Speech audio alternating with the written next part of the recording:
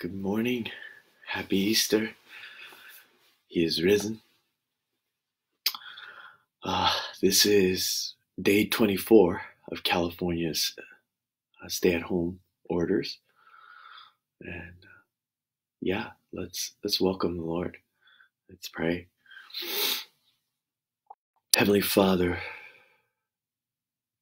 thank you for life today. Thank you for the gift, Lord God, of your favor that we do not deserve. We pray, Lord, just anything that is not of you, anything that blocks us from intimacy with you, Lord, we lay before you.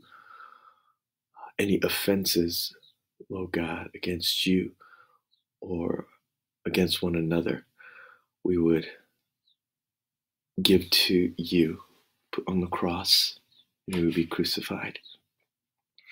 And we pray that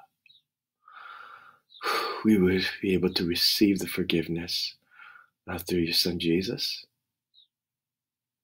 You would cleanse us. You'd make us new. And Father, we ask for your Holy Spirit to guide us into your truth this morning. Open our eyes so we may see, Lord, the gift and the gifts that you have given us. And we would give praise to you. Thank you, Lord. In Jesus' name we pray. Amen. Okay, so this is our Easter edition of our time with Jesus. And so we're going to, once again, we're still in the book of John, but we will skip ahead to John chapter 20.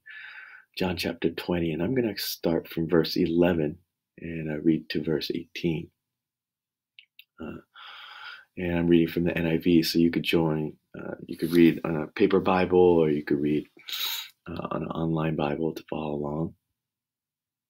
And just a little bit of context right before this. So right before this, Mary Magdalene, one of Jesus's followers, comes early in the morning to find that the tomb that Jesus was laid in was empty. She tells the disciples, they look inside and they see, in fact, it is empty.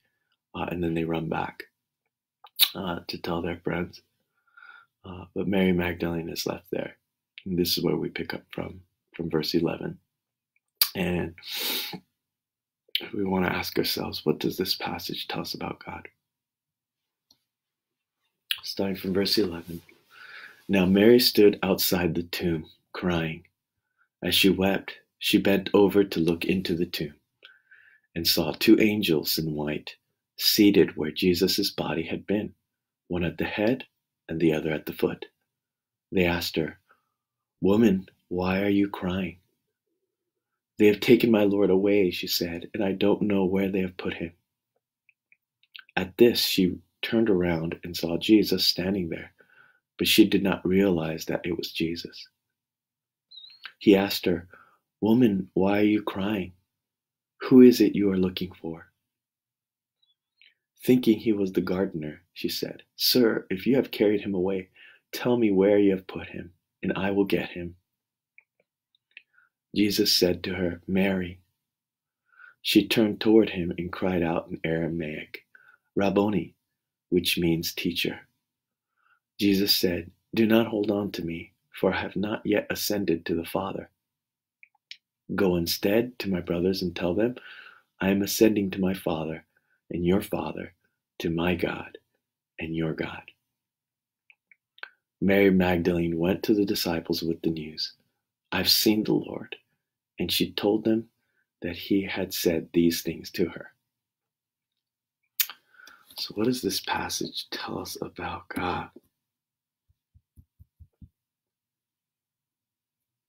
Let's take a minute to just reflect on that. And if anything comes to mind, please feel free to write it down in the comments, share with us to bless us.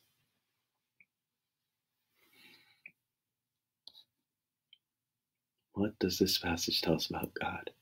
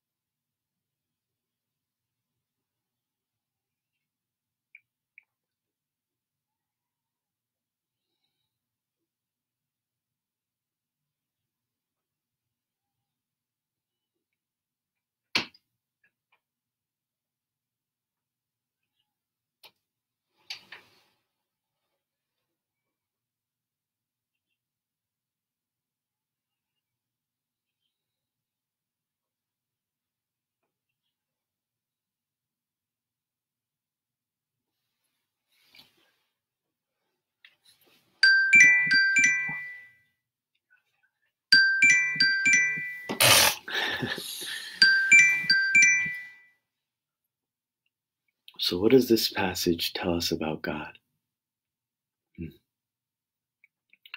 I see right here,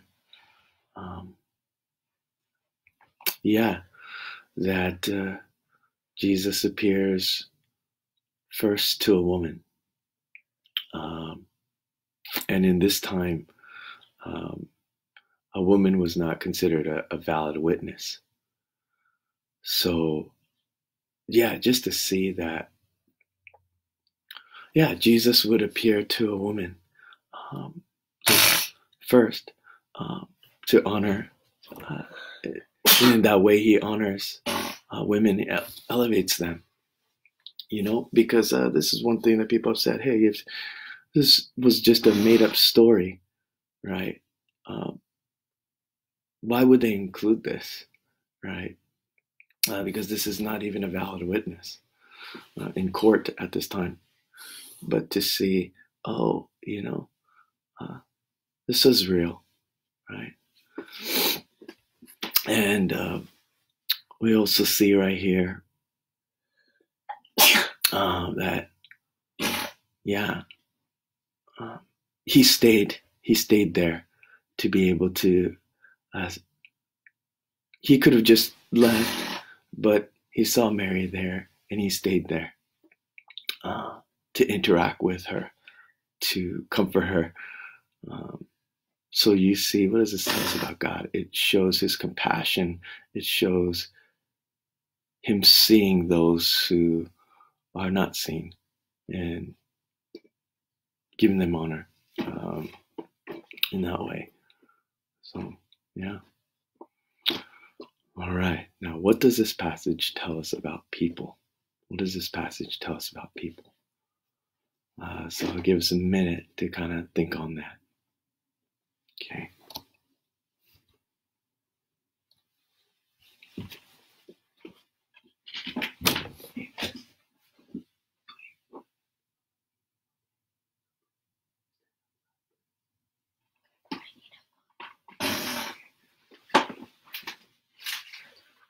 I need a note.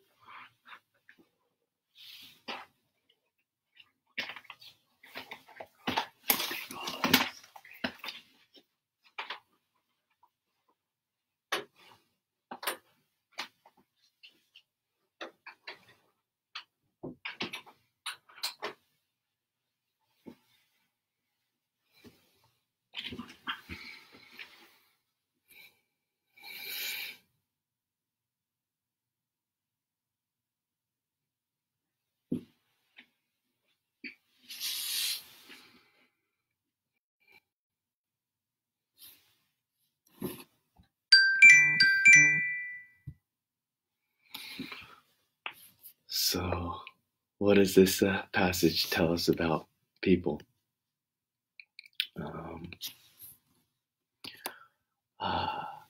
See Mary Magdalene here, and there's a lot of Marys, and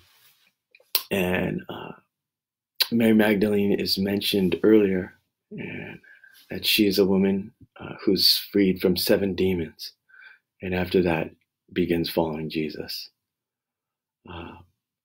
So this is not to be confused with what's called the sinful woman in the book of Luke.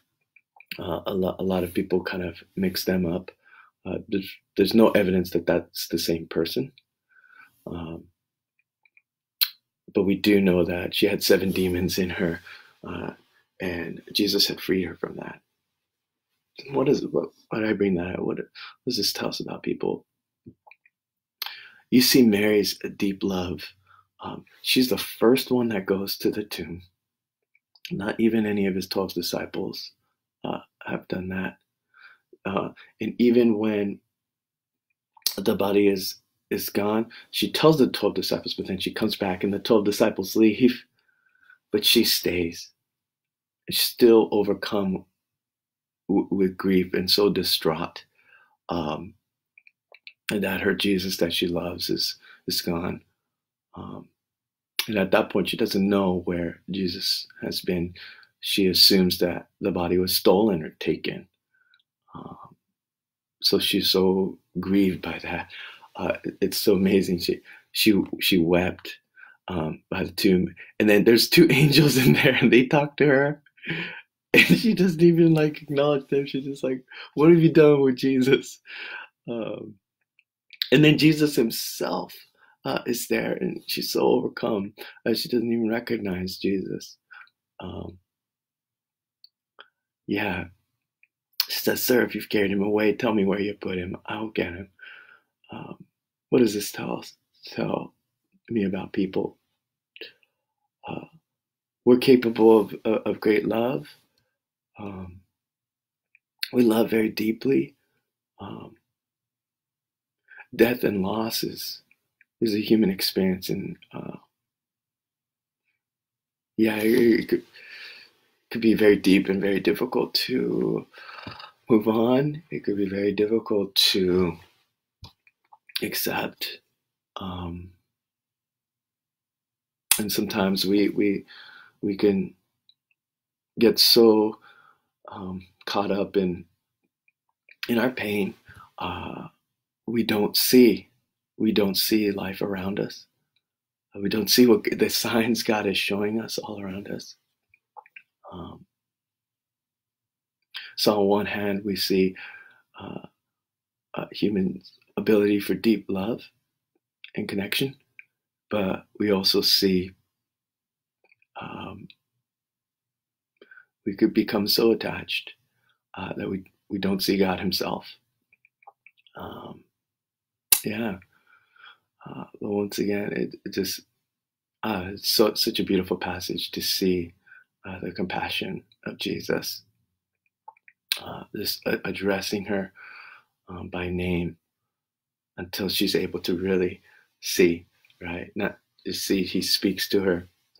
Right? Mary calls her by name. And that's when she recognizes it's Jesus, you know? Um, yeah. And she sees, and Jesus tells her, like, I'm going to the Father, right? Um, and that's your Father. I'm going to my God, and that's your God. Um, really connecting himself to God and bringing her attention. It's like, hey, even though I'm ascending, I'm going.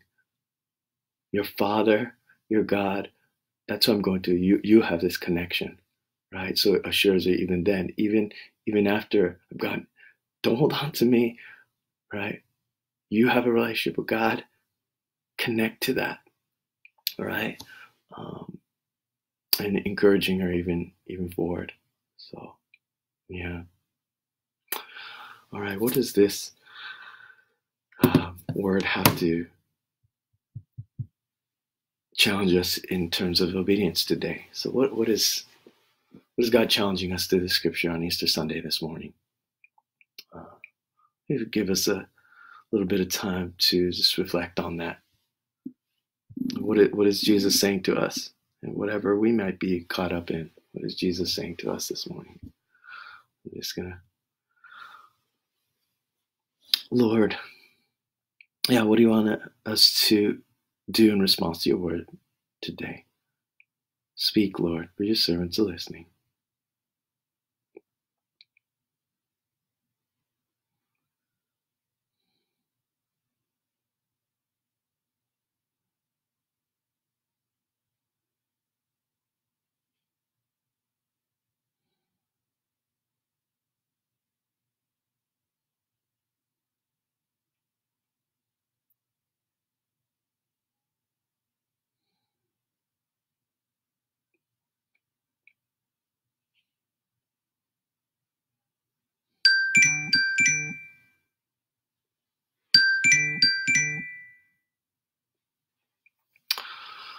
Um, yeah, I'm challenged this morning. It is very easy for me to lose focus. It's confession. Like, I have some control issues, and when things don't go my way, I get so upset. You know, and it's so easy for me to lose sight of God. And when I think I'm like doing things for God, even I'm not even seeing God. So that's my challenge, to stop and recognize him today, to not be so focused on the things that I'm focused on. They may even be good things, but that I lose sight of God. Yeah, that's my challenge this morning. Last question. Who can I share this with? This is good news. Who can I share this good news with? Jesus, that he's risen. We have hope even beyond death, even beyond our despair. He has given us hope. And we could go to the Father, right? God is our Heavenly Father. We could go to through Jesus. So God bless you this Easter Sunday. Help us. May we see him today. All right. God bless y'all. Bye.